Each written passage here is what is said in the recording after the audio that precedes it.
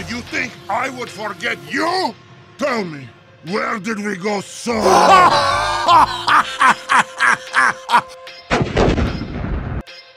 Hoo-wah!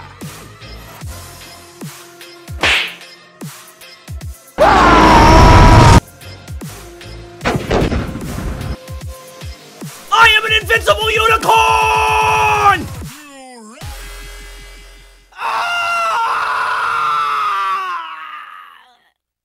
If you're wondering what that was a recreation of a clip that just shows how strong Trooper is when he's able to immediately get on the battlefield and immediately kill the team and then immediately allow his team to regroup and then fight back all together. He's the ultimate solo player as well as a great support, both at once. So you want to play Trooper, huh? The most mobile class if you play it right, and the most strongest class if you play it right, just overall class. And you need to learn how to play properly. You may think that he might be the best class in the game because splash damage, high damage output, and you're not wrong. There are so many different things that you have to learn before you can truly say that you've mastered this class.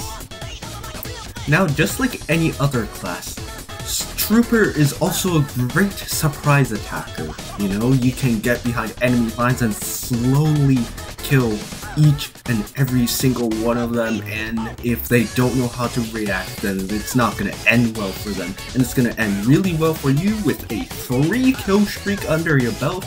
Your team has 3 less people to deal with, and you're just overall happy that you didn't die like an idiot in the process. Splash damage is one of the greatest things that Trooper is blessed with, as you can hit targets without hitting direct shots. Although hitting direct shots, it's more damage and it's better.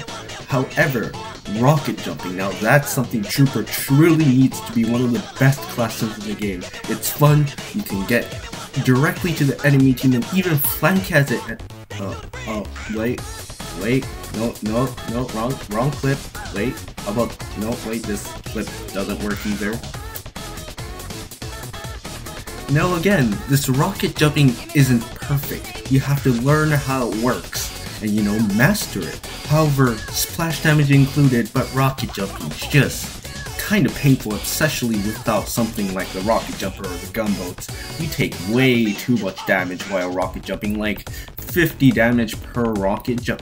That's just unfair. Also, yeah, you're gonna need to learn how to like use splash damage to your advantage and not to your disadvantage, because my god, does this thing go really far when it comes to the hitbox of the rocket, and you're gonna die a lot.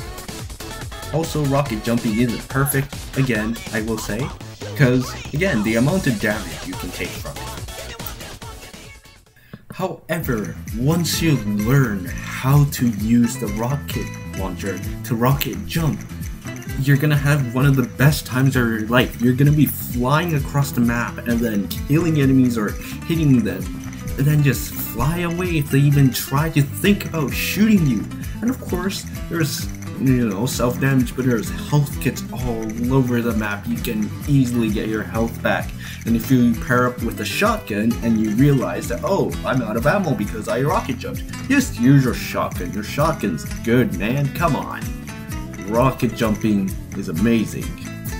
Heck, you can just use rocket jump to terrorize that one sniper.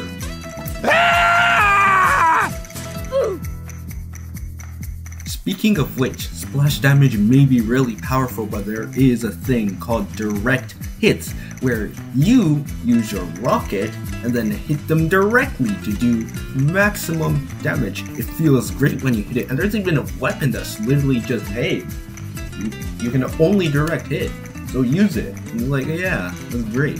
And also, if you feel like, oh, splash damage isn't cutting it for me, but I did hit it direct and I feel like I can't hit another shot, then just combo it with the shotgun. You know, the shotgun is much easier to aim compared to the rocket launcher, and it's just overall much safer because there's no splash damage to hurt you. So, you know, maybe this is the best option, a combo with both the rocket launcher and the shotgun instead of only using one. Yeah, that sounds like a great idea. Honestly, running the stock shotgun with any rocket launcher would really be effective. Now, you might think, oh, well, I'm kind of getting bored of the stock loadout, you know, it's not fun. I keep on dying all the time, and every kill just seems like just splash damage and none of it feels amazing. Whoa, then my friend, you can change your loadout to the amazing rocket jumper loadout. Lose all your brain cells, rocket jump all over the map, and try and hit people with a shovel that glows. Unless, of course, you're in a confined area. I mean, if you still somehow hasn't figured out what I was talking about, I'm talking about a loadout called the Troller. Equals the rocket jumper, which does no damage, which means that, oh, it doesn't do damage to itself either.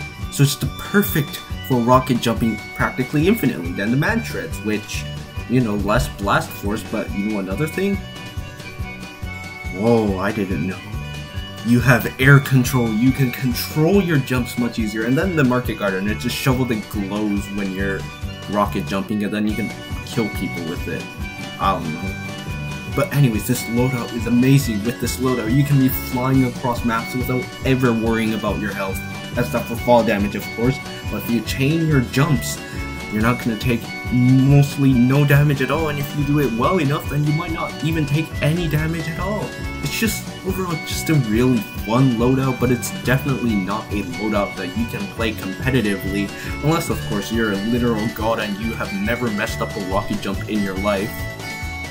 And remember when I said that Trooper was a great support character as well?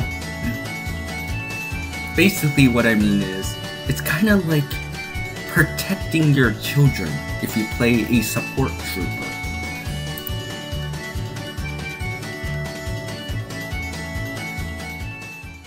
Alright, so there are practically two kinds of Trooper players, one being the, you know, the solo one, and the other being the, well, supportive role. So the first one would usually running like, what, stock, aerial bomber, direct hit. Well, direct hit's debatable, but you know, these guys are the ones who just know how to rocket jump properly and will either rocket jump to the enemy team or sneak up on them or just go at them head first and then, you know, wipe out some of them. Now, some of them might not be the best at doing so, and maybe they're just solo because they have to, because their team is gone or not there. But overall, these guys are usually pretty good as, again, rocket, do a lot of damage, splash, or direct, so. And then there's the supportive role that play things like the battalion's backup and whip, you know, to help their team. You know, these what do you call them, the trumpets, I don't know. They're just really good, but you have to build them up, so, you know, stay with your team to survive that long, and then use it to, well, help your team. So you've made it this far, you've scratched the surface of what Trooper truly can be. I have only told you like the basics of what Trooper can really be, and this is what any random person would go, hey yeah, this is what you should know before going into the game. There are so many more things about Trooper that you need to learn, like the specific kinds of rocket jumping, or different loadouts, different weapons. Heck, I haven't even covered any of the weapons. Again! But that's because you need to go and practice, you need to go and play the class and learn what it's like to play for yourself. These are only just quick tips and, you know, things talking about how these classes are going to be. So go out there, keep on practicing, keep on learning, and this is what it's like to learn to play Trooper. Thank you for watching this far.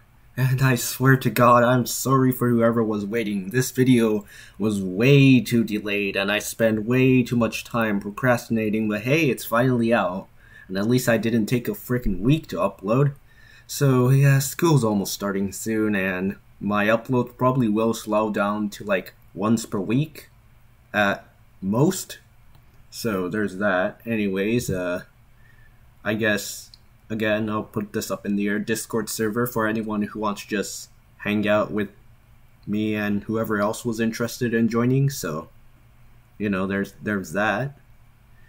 I thought I'd enjoy making this video, and for the editing part and talking, yeah, actually, I did enjoy that, but oh my god, collecting footage was, oh my, that process was painful. Like, the clip you're seeing right now, Heck, that was like a clip that I just randomly decided to collect, and it turned out really, really well compared to, well, every other clip, so there's that.